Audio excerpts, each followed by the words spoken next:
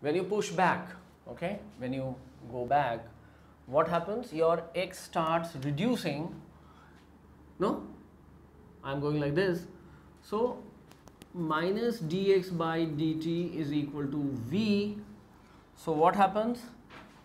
Phi is still blx, okay, but E is equal to blv plus.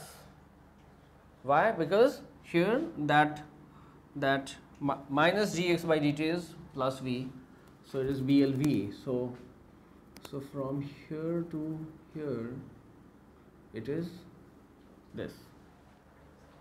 This is my E. How about my Joule heating? How about my Joule heating? It is B square L square V square by R.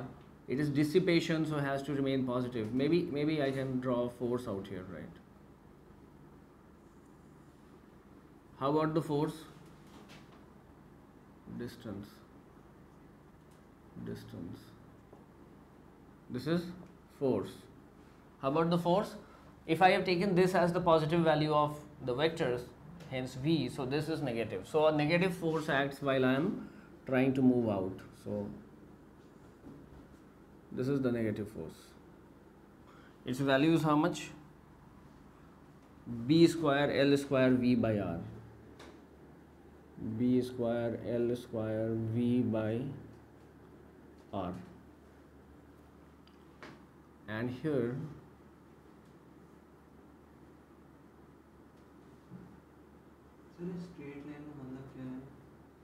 when you are trying to pull it in, the force reverses, tries to pull you out. And obviously this value is B square L square V by R.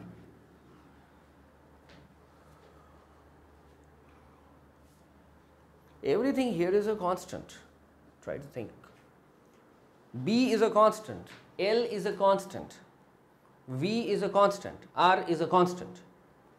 Had you been finding out force with respect to L or kind of, say V or whatever, only when power versus x, suppose there would have been an x square term, then it would have become parabolic, right? It is always the same, no? X is equal to b पे the value is minus b square L square V by R. कहाँ? अरे ये straight line नहीं, this is to show that these coincide. These are x is equal to b. The solid one is the graph. The dotted ones, for example, this dotted does not show that the force is that. I am trying to show that this is minus b square L square V upon R, this is plus b square L square V by R. The dotted lines are not the part of graphs. That's a convention. Okay? Never ever. So you understand how the force varies? So I have done E, I have done the force, I have to do the Joule heating. Now heating does not know in what direction you are going, right? So it's B square L square V square upon R square. So obviously it will be maybe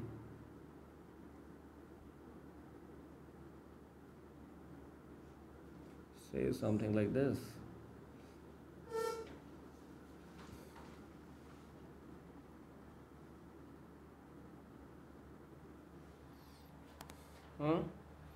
And this point being B square L square V square by R. Correct?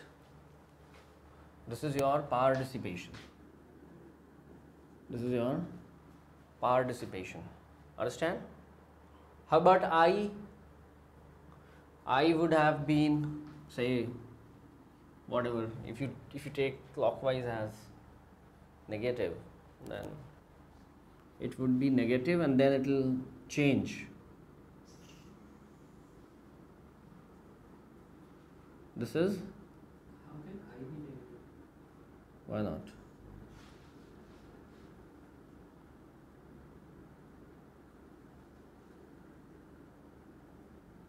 Why not will I be negative?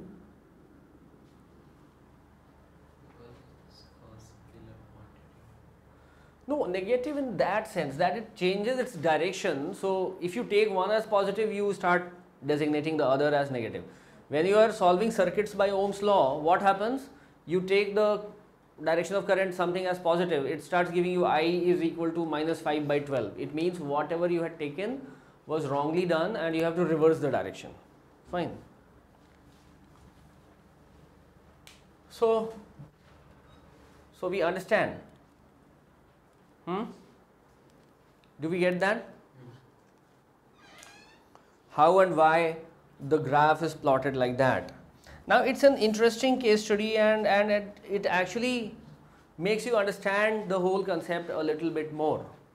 Okay, how to interpret, what to do, the confusions that maybe this was parabolic, then it will be cleared that no, it will not be.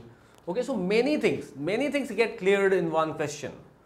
Okay, so this would have been a parabolic thing. That is a normal confusion, you know. It would have been a parabolic thing had it been depending on x, and it would have been x square kind of thing, right? Then it would have become a parabolic thing. It is not there. So though there are many square terms, right? I square r. This is your power dissipation, P. Though there are square terms, but they are of a quantity which is a constant. So B is a constant, L is a constant, V is a constant. Now had this been changing, had this V been changing, then things would have become quite different, right?